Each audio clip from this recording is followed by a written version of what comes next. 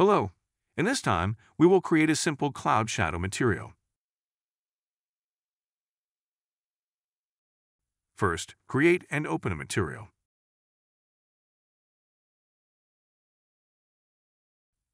Press and hold T on the keyboard and click to create a texture sample node and add a noise texture. To give the effect of moving the shadow, create a panner, multiply it by texture coordinate for tiling, and change the constant node to a parameter so that the user can change the tiling in real time.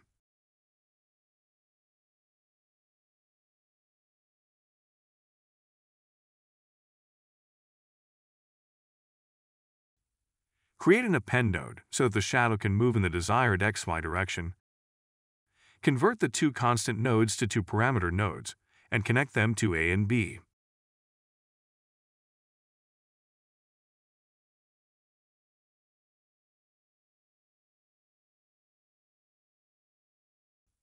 In order to make the shadows in a natural shape, copy the nodes created like the video, and change the name of the parameter so that it can move differently from the previously created nodes.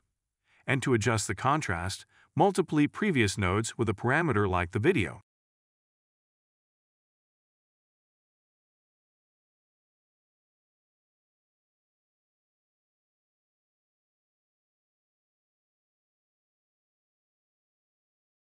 Lastly, to add soft shadows, copy the node as shown in the video, rename the parameter,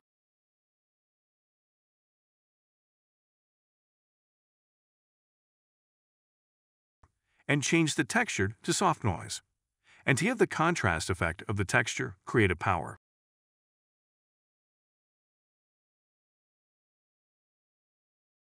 Connect a constant node and add values you want. Then add it with the multiply node below.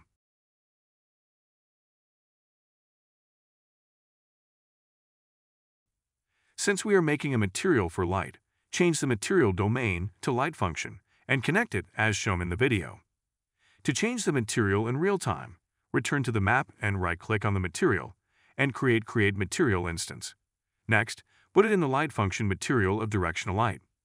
Then open the instance material, check all of them, and adjust parameters to the desired value.